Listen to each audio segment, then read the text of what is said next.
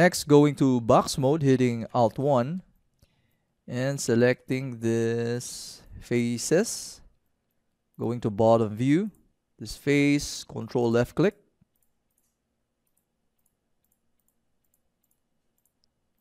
So selecting this faces, going to front view, hitting Control C and Control V. So we now have a new body. I'm going to pull this one down, hitting OK and hitting Alt 3.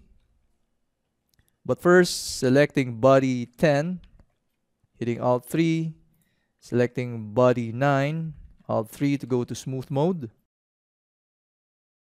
I'm going to rename body 9 to head and body 10 to body. So body selected, I'm going to right click, select edit form and pull this one down, hitting OK.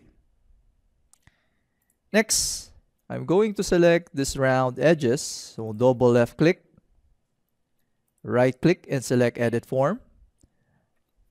Going to front view, I'm going to hold my Alt key and this arrow, pulling this one down. So notice we added a new material, release, holding Alt and pulling this arrow down and selecting this handle,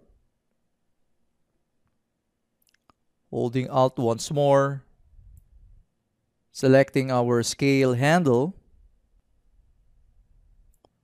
holding Alt once more, selecting this handle, holding Alt once more, selecting this handle,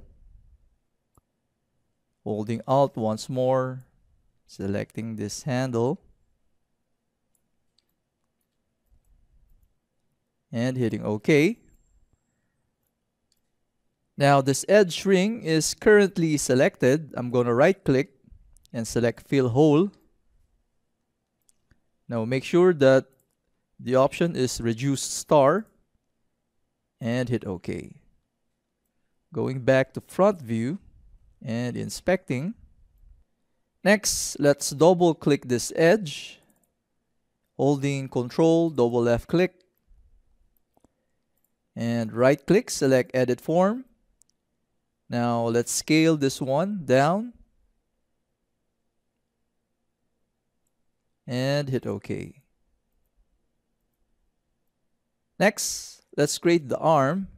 Going to right view and selecting this edge, double left click, right click and select insert edge. So the value to be -0.5, hitting OK. Now because we had a symmetry, it added an additional material here. So next, going to right view once more, selecting this edge, right click and select insert edge, moving the slider down, positioning it here. So I'm going to key in -0.3 and hit OK.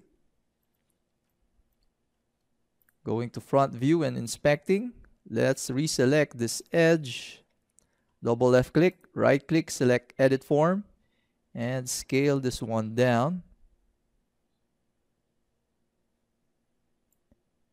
hitting OK. So I'm around 0.941.